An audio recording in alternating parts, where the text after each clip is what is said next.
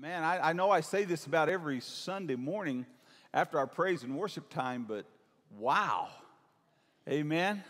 Man, this is some good stuff, and I'm praying that you have enjoyed participating in worship with us today and through our praise and worship. Well, it's time for our kids, first kindergarten through sixth grade, that we have children's church right over here. So these ladies are ready for you. So kids, come on down. Wow. Look at this. All right. Man, this is a thrill to the pastor's heart. First, actually the thrill is seeing them all leave, because I'm not going to get to preach to them is heartbreaking. But no, man, isn't this great? Give it a hand. This is amazing. I love it. You guys have a great time, and as parents, remember that the kids will not be coming back in here after the worship service. They'll meet you in the fellowship hall, so as soon as this service is over, you can be dismissed and go through the entranceway over there to the Welcome Center and right on through across the hall, and that's where our children will be at the end of this service today, okay? But, man, it's exciting to see that many kids here at First Baptist West. We're excited about that. Today, again, happy Father's Day to all of you dads here and you at home or wherever you are watching this. Just happy Father's Day, and I hope that it's going to be a great day for you. And I had an opportunity to be with a couple of my girls yesterday. Of course, Sherry, of course, y'all know, is in Prague, and so I'm not going to get to be with her. Hopefully in the fall we'll get to be with her. But the other two were with me yesterday, had a great day, and celebrated Father's Day yesterday. So I hope that you all have a great day. Today what I want to do with Father's Day is I want to share a message, though, that's for all of us. It's a message that we all need to hear, and it is about the family, because I believe the family is an important thing. And the title of my message today is Protecting Families. That's what God would have us do as dads, but also as moms, but also as children, that we all ought to be called to protect the family and the church. The church should be called. That should be one of our focuses, is to protect the family, because, my friends, listen to me, the family is in danger today. Our society does not promote family. They do not promote it the way God would want it to be. And I am convinced that from the beginning, God established the family. When He created Adam and Eve and told them to be fruitful and to multiply, that He ordained the family. And I am so convinced that as the family goes, so goes a nation. And if the family is not protected, then, my friends, our nation is not going to be protected. Our world is not going to be protected. Because the force of society should be the family.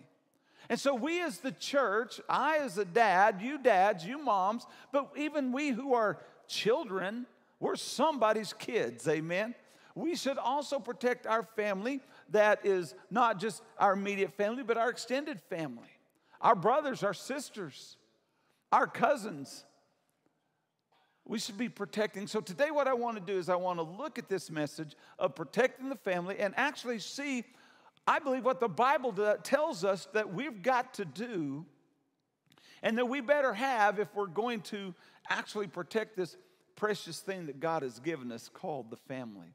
I want you to take your Bibles, if you will, and turn to 1 Corinthians chapter 16. We're going to be looking at verses 13 and 14 at three things that I found here that I believe are going to be vital to the existence of our families here at this church, at other churches, and in society.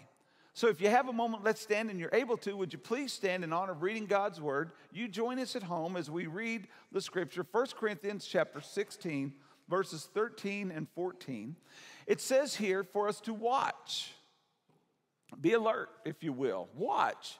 Stand fast in the faith. Be brave, be strong. Let all that you do be done with love. Father, we thank you for this time of praise and worship that we had. We thank you for the sweet spirit that's in this place, and God, for just being able to hear the praise team and the choir and our congregation sing with such passion. Lord, that's an encouragement. That's an inspiration. And I thank you for that time we just experienced. And now, Lord, as we step on into your word, I pray that that same spirit, that same passion would be able to be sensed from this word and from this pastor. And Father, as I always pray that today these words that I'm about to say, they'll not be my words, but Lord, they're your words. And I pray that the message that I'm about to share is not my message, but is the one that you gave me. And just as well as that, the response that everybody has is not going to be the way I want it to be, but the way you want. That, Father, we can honor and glorify you through it. And it's in Jesus' name I pray. Amen. As I said, this should be the focus of individual Christians as well as the church is protecting the family. We have such a strong emphasis on that here at First Baptist West. As a matter of fact, if you'll remember when we were looking to fill that position of our associate pastor for music, one of the things that I shared with you that I felt so led of God was to form and bring someone in that would also be able to establish our family ministry. And Patrick has come in and he has done such a great job bringing our directors together of our ministries and forming a focus on families. And man, I'm excited about what they've already done, but I'm even more excited about what they're going to do.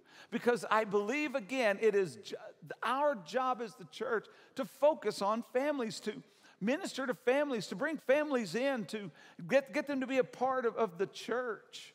Because they are an endangered group and Satan is looking to devour the family. Because again, as the family goes, so goes a nation. So what are we supposed to do?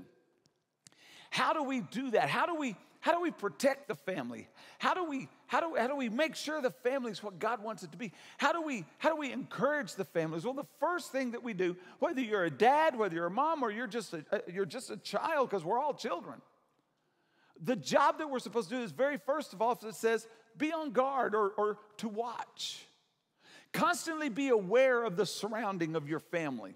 Constantly be knowing what's going on in your family. Now, not digging into everything that goes on, but to be aware, to constantly be on guard. And the thing that you've got to understand, that we need to understand, is that this is a constant action. This is not something we can take some time off on. We can't say, you know what, we've been working real hard at this, we protected it, so let's just for a while step back and not worry so much about the spiritual movements of our family. Why should it be constant? Why should it be something that we're always going after? Because the Bible tells us in 1 Peter 5:8, it says, be sober, be vigilant. That means, again, be constant, be focused all the time, because your adversary, the devil, walks around like a roaring lion, seeking whom he may devour. Can I tell you, my friends, Satan is constantly looking to destroy families. He is after your family. He is after my family. He is after our church's families. He is after the families of society. My friends, he is wanting to destroy your family. And he's going to do anything that he can. He's not going to let up. He's going to throw things at you. He's going to be bringing things into your path. He's going to do everything he can to get your family to literally fall apart. And because he is not giving up, then you and I can't either. Amen? We can't step back. We can't say, well, we've done a good job so far. You know what? Let's just relax a little bit. I don't have to. Preacher, you're getting just a little bit wild here. You're getting a little bit crazy, thinking that we've got to constantly be aware. Well, the Bible just tells us, be sober, be vigilant. Always watching, because my friends, Satan is not giving up on destroying your family. And can I tell you, we're going to talk about it just a little bit longer here in just a little bit, but can I tell you, he is so after your kids. Let me say that again, folks. Satan is after your kids. And he is not going to give up. He is not going to step away. He is not going to say, well, that family's off limits. He's coming after your kids. And we better be vigilant. We better be watching. We better be doing everything we can to protect them. You as a mom and a dad, us as a church, protecting them. And it's constant. But not only that, but I want to look at, if you will, three works of Satan that I believe that he uses against family. Now, when I read this and I was doing the research, I found this from Francis Dixon. Now, this one, what he came up with was about the church. But when I saw these three things, I thought, you know what? This is exactly toward the family.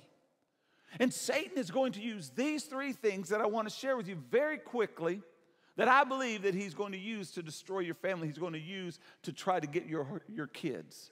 The first one is division. Satan wants to divide families. He wants to separate you. He wants to divide you in mentality. He wants to divide you in how you perceive things. He wants to divide you in how you're thinking about with your kids. Now, there's always been a gap between kids and parents. Amen? I know that. I'm a parent. I've got daughters. I know they don't always like everything I do and don't always agree with what I do, even though it's right. Amen? But I know there's a natural division. But what we have to be careful, though, is to not let our philosophies be divisive. The way that we approach things to be divisive. We are living in what I believe today is the most divided society, in a time in society that I think we've ever experienced. And we are living in times where, can I tell you this, where the government, where the society is trying to teach your kids stuff that aren't true. They're trying to indoctrinate them into thinking of things that are not scriptural. And we are seeing that kids are not thinking anywhere near close to what parents. Kids are beginning to be taught and even from men. They don't start when your kids are teenagers. They start when they're little ones, and indoctrinate them where they come up, and they don't have to teach them. It becomes who they are. And they're wanting to divide how the parent feels and a child feels. We're living in a time now that even with the COVID and different things, we have seen a division in families like never before. Just your philosophy about the whole COVID incident. About wearing a stupid mask or not wearing a stupid mask. Getting a shot or not getting a shot. We've seen, and Satan's goal is to divide the family where they're not together on things. They're not thinking the same way. They're not wanting to be together. As a matter of fact, they would be more happy to separate than to be together. That's this tool that Satan is using. And I'm not coming on any of those sides, folks. I'm just letting you wake up and to see that this is real. Satan is using his powers to divide families. The second one is diversion. He wants us to get sidetracked from spiritual family things to basically secondary stuff that doesn't matter. He wants us to get so busy with stuff that we forget about the spiritual. The devil gets the family so absorbed with secondary secular things that we don't have time for church. We don't have time for prayer together as a family. We don't have time for devotions as a family. We don't have time to do anything because we're so busy running from here to there, one thing to the next. One, you take them and I'll take them and we'll all meet here maybe if we have time. And my friends, listen to me. He is diverting the attention from our needs as a family to our wants. And he is bringing about all sorts of diversions to cause us to lose focus on him and his desire to go against the family. So it's a diversion. The third one is disaffection. Now, this disaffection is also very dangerous because this is one where the devil's most subtle methods of seeking to upset the family is to get members thinking something is better somewhere else. I would be better if I was over there than here with my family where I am now. I'm losing this affection toward them. We like to make a simple term called the grass is greener somewhere else. We look at somebody else, we look at something else other than our family, and we want to put our affections over there because that looks better to me. That feels better to me. That understands me better than my family does. That grass is always greener somewhere else. But can I tell you, from my years of living in Milfay, Oklahoma, all right, as a teacher and a coach, in Milfay, Oklahoma, it was about the size of almost this church. The whole town was not much bigger than our block. Well, we didn't have we didn't have rural water, and we didn't have rural sewer systems. We had wells, and we had old lateral line systems, you know, where we had the septic tank and the lateral lines. Well, something occurred every summer in Milfay, Oklahoma. I mowed my yard, I mowed the church, and I mowed the little field that we owned from the church. And so I'd mow that. Well, our lateral lines from my house ran out into my yard and then out across into the fields. Well, every summer, the grass would die because it was hot and it was dry. And I wouldn't mow so much. But I'm telling you, there were about 4 lines out in that field that were about as green and plush as you could make them. As a matter of fact, I had to get my lawnmower out and go push it over there to mow 4 big, thick green lines. Well, sometimes something would go wrong with those lines, and I would have to dig down in there to repair it. And do you know what I discovered underneath that real big, thick, green, plush grass? Sewer. Yuck. Nasty stuff. So I learned very quickly, when the grass is greener than where you're standing, you better be careful of what's underneath the grass. Can everybody say amen? Amen? My friends, listen to me. Satan tells men, he tells women, hey, look over there. That's where your affection needs to be, because it's greener over there than where it is right now. You're living in a brown area, but man, look at the green. Can I tell you, anytime Satan tells you that grass is greener over there, please remember my story and what you're about to start stepping into. Amen? But can I tell you, listen, can I tell you that's what Satan uses? He uses this disaffection. I put my affections in places that it should not be put, because I think it's better there than what I have.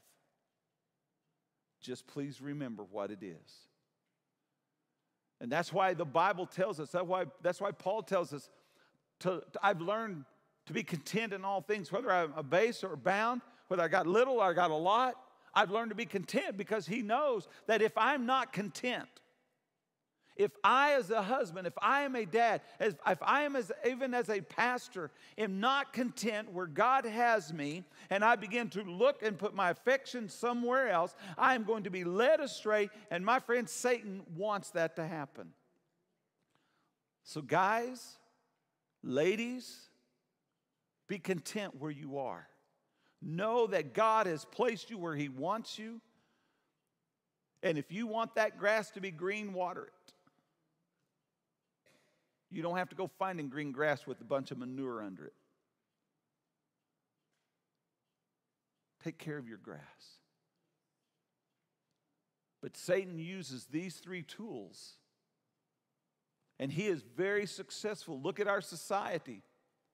Look at our churches even. And I'm telling you, he is working overtime to destroy families. So, the second part to that of being on guard is know that this is a spiritual battle. This is spiritual. Everything that we deal with, everything that's coming after you, it may be physical stuff. It may be troubles with a job. It may be troubles even in your marriage. It may be troubles financially. It may be troubles with all sorts of things, health, whatever it is. But can I warn you that it is a spiritual battle, and we need to understand that, because the Bible tells us right here in Ephesians chapter 6, verse 12, it tells us I'm sorry, yeah, Ephesians 6:12, it says, for we do not wrestle against flesh and blood. This isn't a physical battle, but against principalities, against powers, against rulers of darkness of this age, against the spiritual hosts of wickedness in heavenly places. So what this is telling us is that it's not a spiritual battle because, it is a spiritual battle and it's not physical, because there's so many times we will divert our attention to the physical stuff. I'll work harder. I will cut more places. I will do all of these things with the hopes that it will be better. And my friends, listen to me. It is all a spiritual battle. It is Satan attacking us, and we need to be prepared. And the way that we're going to be prepared is to not be ashamed. Be prepared. And the Bible tells us in Romans 1:16, for I am not ashamed of the gospel. For it is the power of God to salvation for everyone who believes, for the Jew first and also the Greek. And you say, well, now, Pastor, what does not being ashamed have to being with prepared? Because here's what we've got to understand. We cannot be ashamed of the gospel. And one way that I believe that we say, well, I'm not ashamed of it, but we are ashamed of it, is that we don't know what this says. So the first thing we've got to do is we got to know this. To be prepared against the spiritual battle of Satan, you and I need to know what this Bible says. We cannot neglect this word. We got to know it. So you say, well, I'm not ashamed of the gospel. Well, do you study it? Do you read it? Do you take it out more than the Sunday morning whenever the preacher says stand in honor of reading God's word? My friends, I hear a lot of Christians over and over, solid believing Christians, or they declaim it, tell me, Pastor, it's not necessary for us to study, read every single day. My friend, listen to me. That's what Satan wants you to think. Be prepared by knowing what it says. But not only knowing what it says, but also be prepared and not ashamed of it by living it. If you know what it says, then the second thing you need to do is live it. Don't be ashamed of it. Don't say, well, I'll live it in church. I'll be this on church on Sunday morning. But now when I go to work or when I go to school on Monday, that's a whole different ballgame. And you know what the Bible just said you're doing? You're being ashamed of the gospel. Don't be ashamed of the gospel. You know it, then live it. Let people see the gospel through you by being prepared. Man, you're preparing for battle by knowing this and living it. And the third thing that it says to do is to then share it. If you're not sharing this gospel, if you're not giving the good news of Jesus to the people around you, then you're saying, I am ashamed of the gospel. When you say, no, Pastor, I'm not ashamed. I feel a little awkward sharing it. Listen, if you believe that this is the power of God unto salvation, that we're not ashamed of it, my friends, we need to start telling people the good news. Tell people why we have hope. We need to be telling them reason that there's hope in me, reason there's hope in you. And it's not because we're good. It's not because we're better. It's because and only because of Jesus. The gospel, the good news.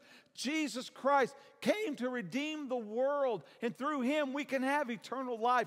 Through him we can be rescued. That, my friend, is the gospel. So if we're going to really be on guard with our family, we got to know this thing. We've got to live it, and we've got to show it. The second thing, very quickly, is to stand fast in faith. If we're going to defend our families, we're going to protect our families, folks, you and I, we got to stand up. We got to stand fast in faith. You know, one of the first parts of standing fast is having mature stability. In other words, hey, folks, it's time for us to grow up. Amen. Hey, man, it's time for us to be men. Not boys, not overgrown boys, not men who are trying to hold on to their boyhood. It's time to grow up and be men. It's time to take on the responsibilities that God has placed on us. It's time to maybe turn off a few of those electronics and get into life and guarding your family. Ladies, it's time to grow up. It's time to quit being worried so much about all your stuff and start being concerned about your family. It's time to be putting the family first. That's mature stability. The Bible says this, that we should no longer be children tossed to and fro and carried about by every wind of doctrine, by the trickery of the men and the cunning and craftiness of the deceitful plotting. Can I tell you, it's time for us to grow up. It's time for us to mature, because Satan is after us, and he is after you, and he is after your kids. Grow up. Stand up. Be strong. The second part of that is consistency. This is difficult. This is to be consistent. This is to keep going, to be steadfast. As a matter of fact, 1 Corinthians 15:58 says this: "Therefore, my beloved brethren, be steadfast, be immovable. Know what you believe. Know what the gospel says. Know that you're going to defend your family. Know that you're going to guard your family. It does not matter what anybody else says. It does not matter what anyone else is doing. What matters is you know what God has called you to do. Stand up, be mature, grow up, and be consistent. And be steadfast and immovable, no matter what anybody else says. Always abounding in the work of the Lord. Always doing what you know this gospel is telling us to do as moms, as dads, as children. Grow up, be strong, be consistent, be immovable. And here's the promise: knowing that your labor, knowing that the work you put into it is not going to be in vain. When you stand up and you're strong and you're courageous and you're defending your family and you're guarding them against the wiles of Satan and the deceitfulness of men and the plotting and the cunningness that the world has against you and your family, I promise you, you're going to benefit from it. Because our family needs that. They need it from husbands. They need it from wives, moms, dads, children. They need it from everyone. So that's the second one. It's difficult, but to stand fast in faith, not being tossed by every little thing that comes our way or that the society tells us to do. And the third thing, do it in love. Do it in love. Look at your family and love them. In other words, be cheerful. Cheerfully giving to our families. Not having to declare all the time, all the great sacrifices that I give to you kids. Oh. Cheerfully give to them. Cheerfully give to our families. The Bible tells us in 1 Corinthians 10:13 that we are to do everything we do with love. That if we don't do it with love, we're just a bunch of clanging cymbals and loud noise and stuff. But you do it out of love, and he says, man, that's an amazing thing. As a matter of fact, he says you can do the same task with two different motives and have two different results. You can do the same thing but out of obligation, or you can do it out of love, and you're going to get two different results. Because if you do something out of obligation, you're going to get mean, hard, cold, and judgmental. If you do it out of love, oh, it's the same task, but I promise you it's going to mean something to you and it's going to mean something to them, because your family will realize that you care rather than you have to or you're supposed to. So we do it out of love. And the last thing, and I want to wrap up, it's time to close it off here. But I believe this other one is doing it out of love is basically know why we're doing what we do. Know why we do what we do. One of my favorite texts in the Bible is found in the book of Nehemiah. Now, all of you know that Nehemiah was coming back to build the wall around Jerusalem. It had been destroyed all those years. He was coming from captivity, and he was given the task to build the wall. Now, while he built the wall to, guess what? To protect the city to be on guard against the enemy, to constantly be aware that the enemy was coming after them, so they needed that protection. They were building that wall, and he had his enemy come after him. The enemy was saying, this is crazy you're doing it. You can't do it. You're not supposed to do it. How dare you do it? And if you keep it up, we're coming after you. So Nehemiah prayed, and he went to such an extent that if you'll remember, he took all the laborers, everybody that were working, and he divided them into two groups. He had a group of builders, and while that group was building, then he had a group of protectors. And they were the ones who were armed, and they were ready and on guard to fight the enemy. He even went as far as saying to them, if you're working even, I want you to be on such guard that I want you to carry your weapon with you.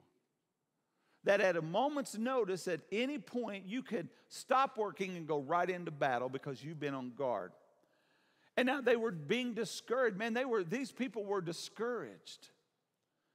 And so when we look at this, knowing why we're doing what we do, here's what Nehemiah told them. Here is the whole reason that we are, the thing that you and I need to do as parents, but as kids as well. Here's what we need to do. He told them, he said, don't be afraid of them. In other words, he says, man, don't be afraid of that enemy.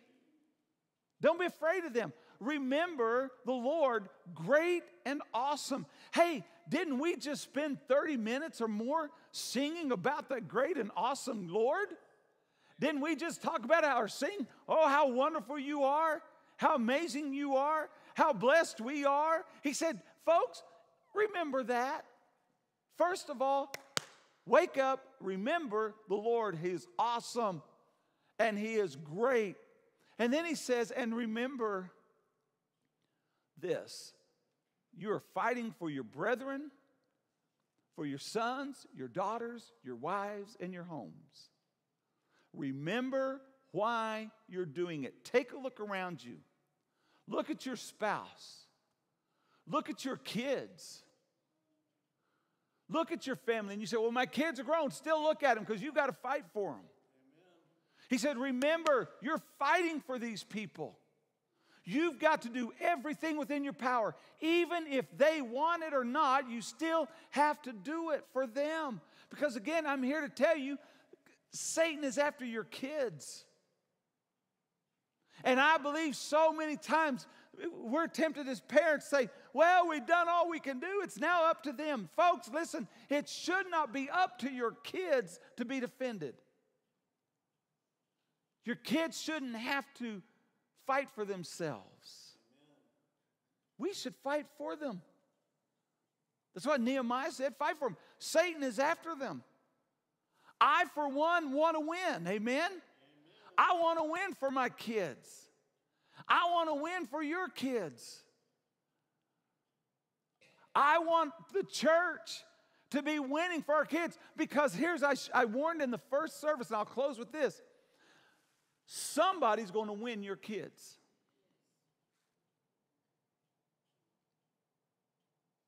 Somebody's winning. Hey, there's not going to be a stalemate for your kids. There's not going to be a draw for your kids. Somebody's winning. Either Satan is going to win your kids and take them away from you and take them into stuff that the society wants, or you are by winning for God. Amen? I think sometimes we think, well, if we just leave it alone, it'll be all right. No, Satan is going to win. Listen to what he's telling them. Listen to what they're learning. Listen to what they're watching. Listen to what they're listening to. And you want to tell me that you think that if you take your hands off, Satan is going to leave them alone? Absolutely not. He wants them, and he is going after them. And the only way that we can win for our kids is to guard our kids. Listen to the Holy Spirit of God speaking to us. Stand up, be strong, focus on them, declare the victory through Jesus Christ, not because of me, but because of Jesus. Amen. Greater is He that is in me. Greater is He that is in your family. If He is the center of your family, man, you build your family around Christ. And I promise you, greater is He that is there than he who is coming from out here. Amen. But we better be fighting because Satan is fighting, and somebody has to win. Who's going to win? Can I tell you this? And I promise you this time I'm done. Can I tell you this? The only way